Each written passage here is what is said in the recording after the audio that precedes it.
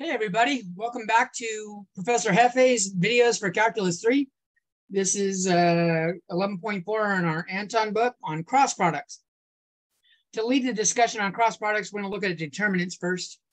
So the determinant of a matrix, plural form of matrix is matrices. If we look at the 2x2 form, matrix comes with A, B, C, D. Determinant is usually written as DET in front of it. What you're doing is you're multiplying this diagonal, and then you're going to subtract that diagonal. So AD minus BC. If I apply this here, another way of looking at it right here is if we have the matrix set up like that, finding the determinant, 4 times 3 is 12, minus 2 times 5 is 10. 12 minus 10 is 2. Why don't you guys go ahead and give it a try?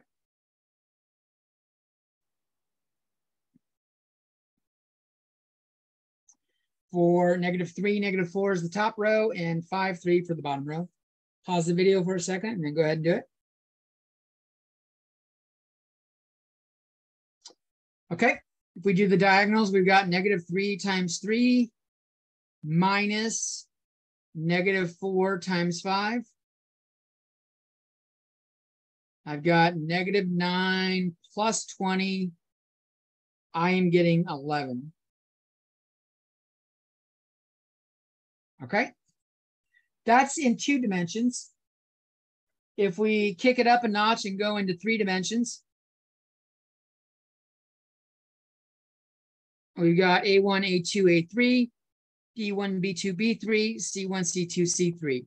The way you do a determinant for a 3x3 matrix is you go along one row and you just choose a different column each time. So I'm going to go along the top row and I'll do A1 times what's left over. If I cross off the row in the first column, I'm left with B2, B3, C2, C3. So I've got A1 times that right there.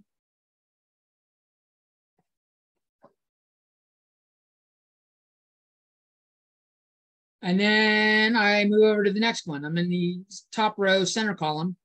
I cross off the top row. I do the vertical, cross off the middle row, and I've got B1, C1, and B3, C3. The middle one is a minus. You got to remember that. This is a really big one. It's minus. Finally, there is A3 is doing the third column. So cross off the top row, cross off the third column. What's left is the matrix B1, B2, C1, C2. And there's another way of doing this. I don't even write down these matrices when I'm doing it. I don't even write down this when I'm doing it. I'm teaching you to do that way. Another common way people do it is copy A1, B1, C1 over and A2, B2, C2 over, and we'll do that in class if you like doing it that way. I don't know. It takes up more room on paper. I'm not a big fan of it. If we look at an example, we're going to have the matrix 1, 2, 4, 3, 0, 7, and -2, 4, 5. So if we go along the top row, I've got 1 times the submatrix 0, 7, 4, 5. And then the next one along the row is 2. Remember, we subtract though. So I'm going to do -2 times the submatrix from the first row and first column and third column. I've got 3, 7, and -2, 5. And then we do our third one in the row, which is the 4. It's back to addition. And our submatrix is from the first 2 columns, 3, 0, and -2, 4.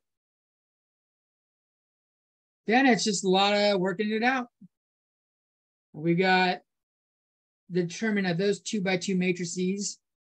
I did out some math there. We've got 1 times -28, -2 times 29, which is -58, and 4 times 12 is 48.